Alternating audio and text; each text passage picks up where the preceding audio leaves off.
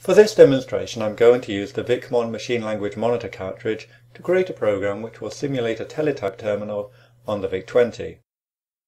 Once the cartridge is attached and the Vic is powered on, we enter the monitor. I want to take over the kernel's char-out subroutine. This routine outputs the character that it finds in the accumulator.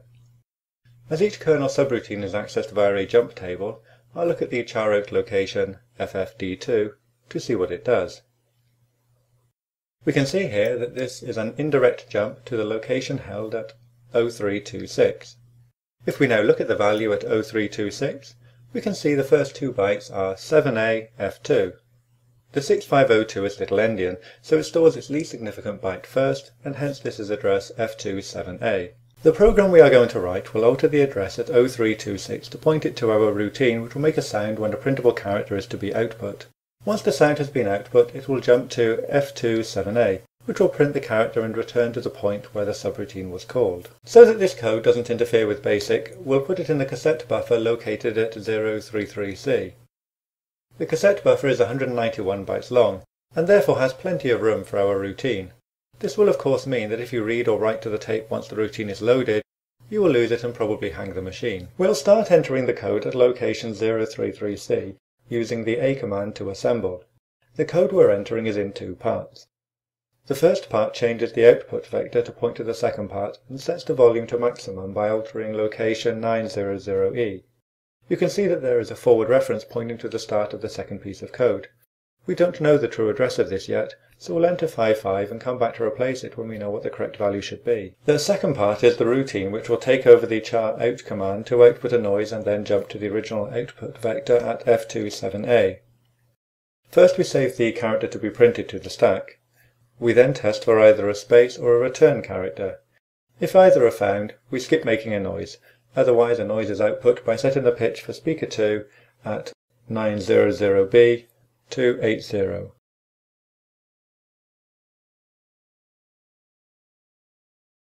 Here you can see my going back to alter the forward references.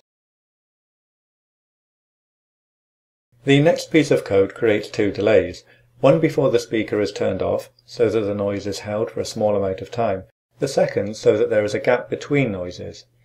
Since we'll be using the X and Y registers, we'll push them to the stack before the delay loops, and then pull them back once we're finished with them. We're doing this because the char-out routine doesn't alter these registers, so we must follow suit.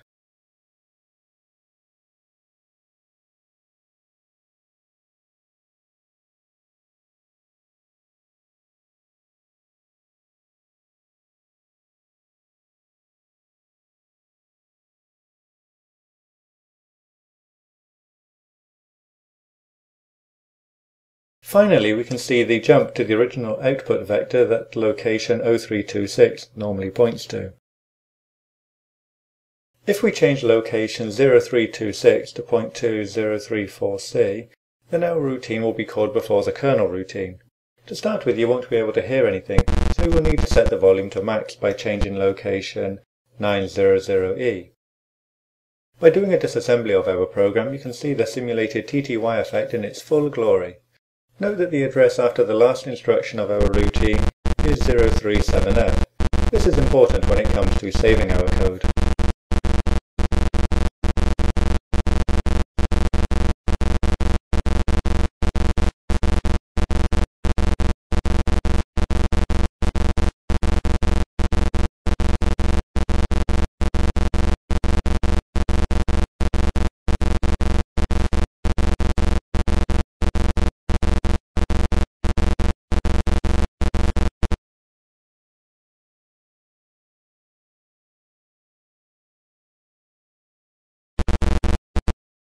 We'll save our program at 033C to a file called FATE-TTY on disk device 8.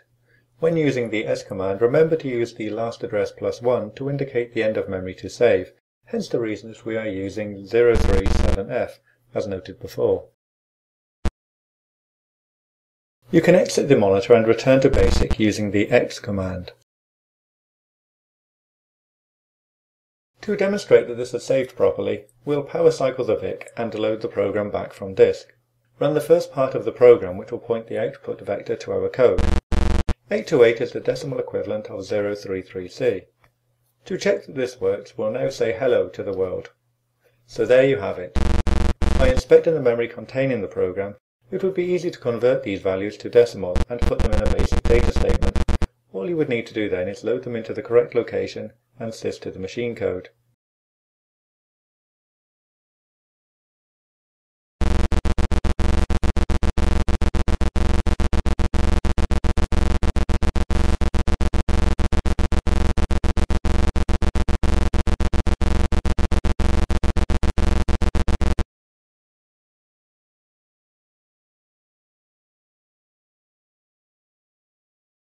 If you are interested in similar articles or videos, please subscribe to the Tech Tinkering YouTube channel and visit techtinkering.com.